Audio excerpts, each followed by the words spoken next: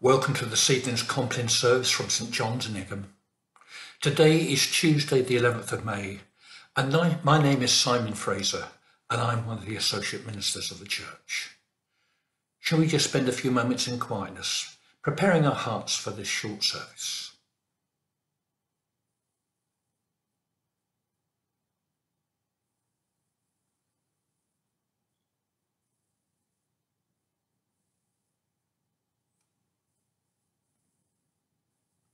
The Lord Almighty grant us a quiet night and a perfect end. Amen. Our help is in the name of the Lord, who made heaven and earth. We now come to our time of confession together. And shall we just spend a few moments thinking about the day that we've had? Hopefully there'll be things that we can praise God for. But there may be things that we might regret where we haven't been at our best. A few moments of silence now to reflect on the day now past, before we come to our time of confession together.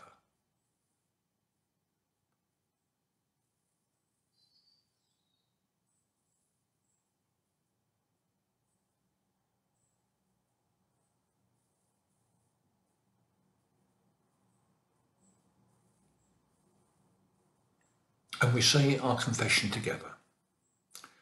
Most merciful God, we confess to you before the whole company of heaven and one another that we have sinned in thought, word and deed, and in what we have failed to do.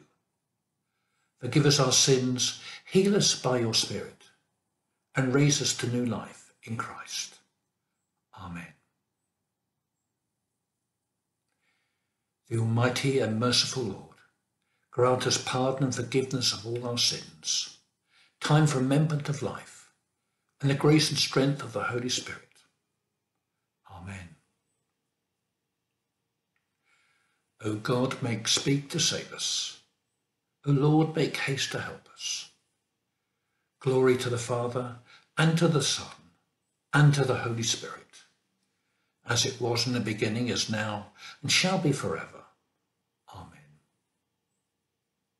We now come to our Compline hymn, which we say together.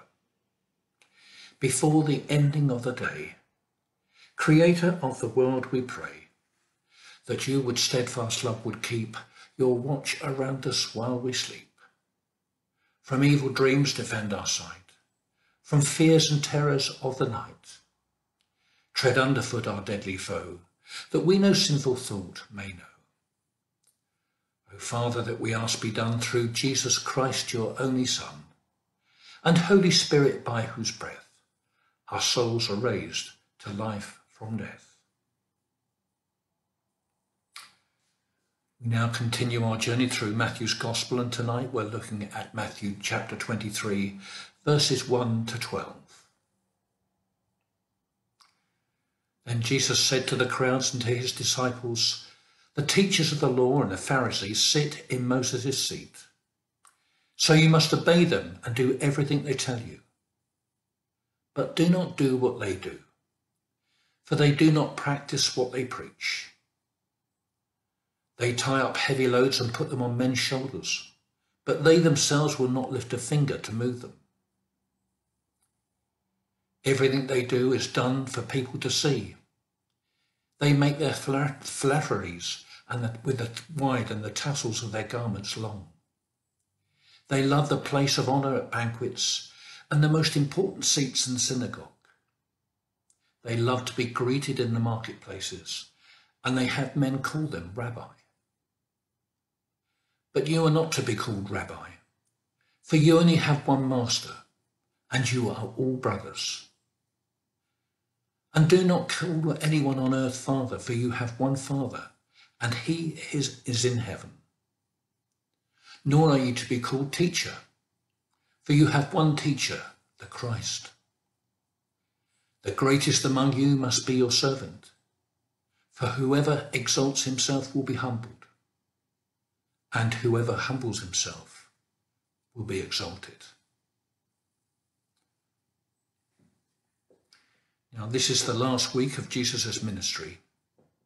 He is teaching in the temple courts, and it is reckoned that this would have been Tuesday, just 3 days before going to the cross on the Friday.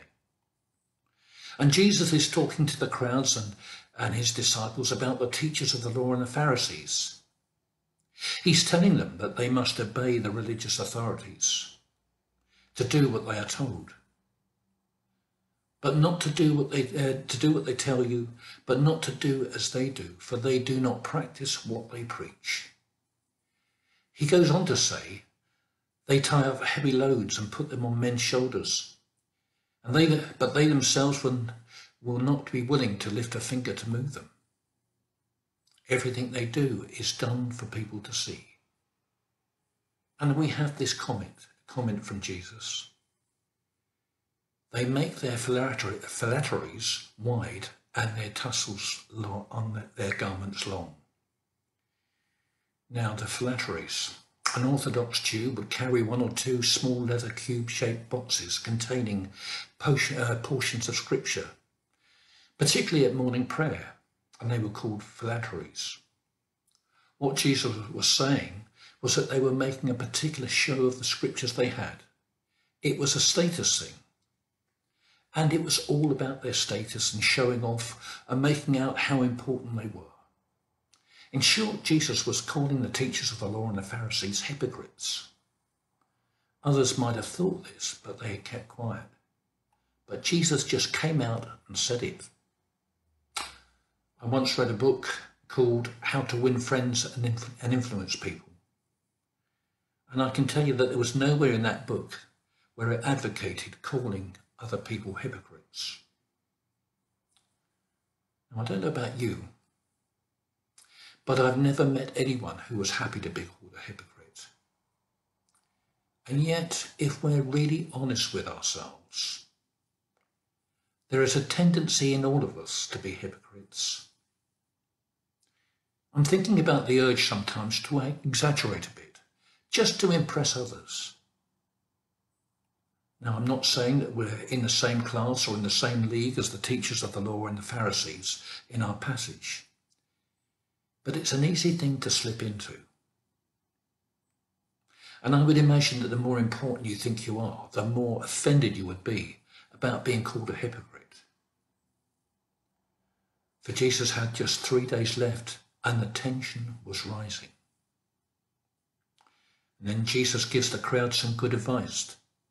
He says, this is what they're like, but this is how I want you to be. And he goes on to say, but you are not to be called rabbi, for you only have one master and you are all brothers. And do not call anyone on earth Father, for you have one Father, and he is in heaven. Nor are you to be called teacher, for you have one teacher, the Christ. The greatest among you will be your servant, for whoever exalts himself will be humbled, and whoever humbles himself will be exalted. The greatest among you will be your servant, for whoever exalts himself will be humbled, and whoever humbles himself will be exalted. Jesus came to serve and not to be served. Now the Apostle Paul gives us a lesson in humility in Philippians.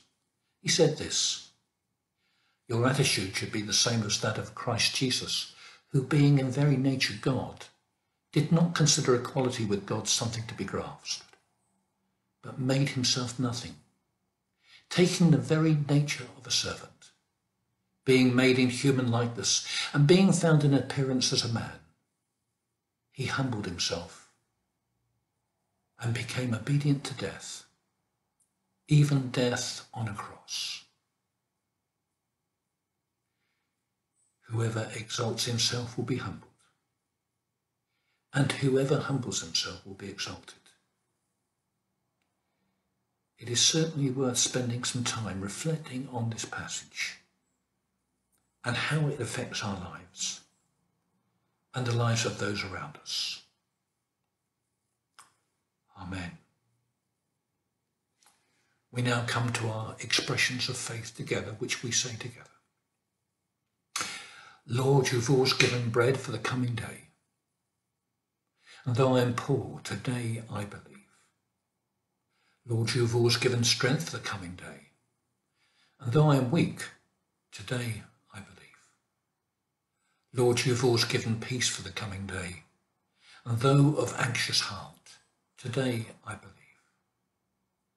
Lord, you have always kept me safe in trials, and now tried as I am, today I believe. Lord, you have always marked the road for the coming day, and though it may be hidden, today I believe. Lord, you have always lightened this darkness of mine, and though the night is here, today I believe. And finally, Lord, you have always spoken when time was ripe, and though you be silent now, today I believe.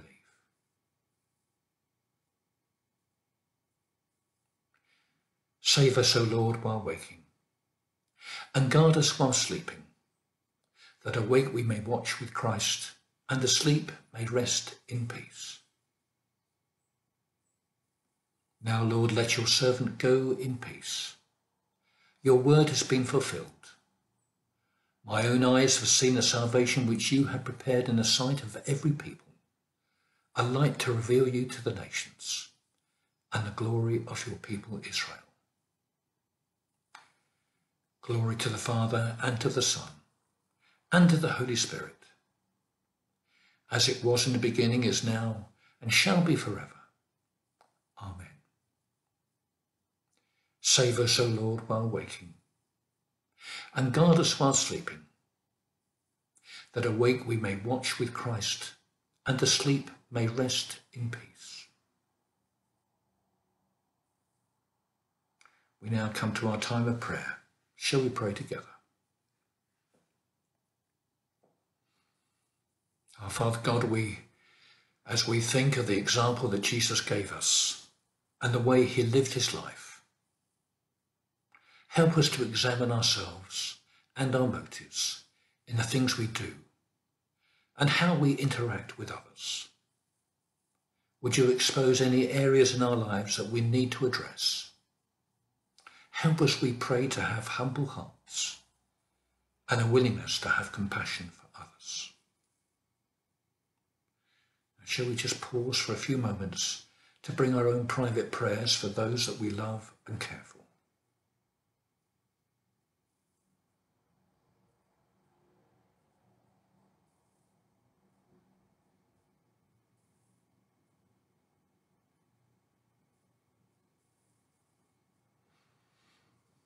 Amen to our private prayers. Our Father God, we thank you for the progress that has been made in getting COVID under control. But help us to be wise as the restrictions begin to be lifted, and that we may bring before you and bring before us other countries where the virus is still out of control. And may we play our part as a nation in helping other nations through this pandemic. Father, we pray for the sick and the bereaved, the lonely and those going through difficult times and hardships at this time.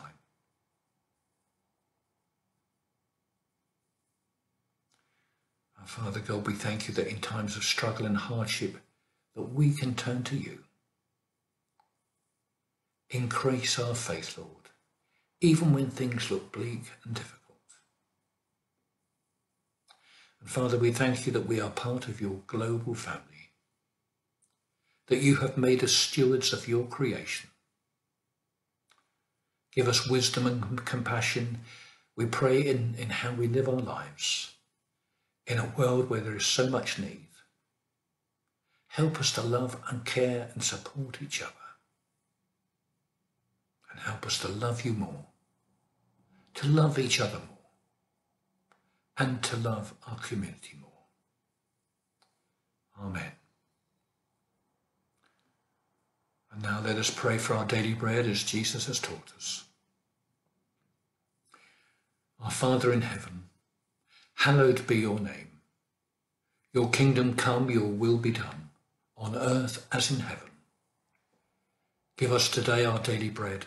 Forgive us our sins as we forgive those who sin against us. Lead us not into temptation, but deliver us from evil. For the kingdom, the power, and the glory are yours, now and forever. Amen.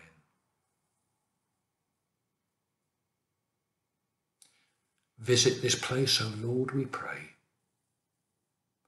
and drive far from it the snares of the enemy. May your holy angels dwell with us and guard us in peace. And may your blessing be always upon us, through Jesus Christ our Lord. Amen. Our service is drawing to a close. In peace we will lie down and sleep. For you alone, Lord, make us dwell in safety. Abide with us, Lord Jesus, for the night is at hand, and the day is now past. As the night watch looks for the morning, so do we look for you, O Christ. I am placing my soul and my body in thy safekeeping this night, O God. In thy safekeeping, O Jesus Christ. In thy safekeeping, O Spirit of perfect truth. The three who would defend my cause, be keeping me this night from harm. Amen. And now may the blessing of God Almighty, the Father, the Son, and the Holy Spirit rest upon you this night and in all the days ahead. Amen. It just remains for me to say good night and God bless.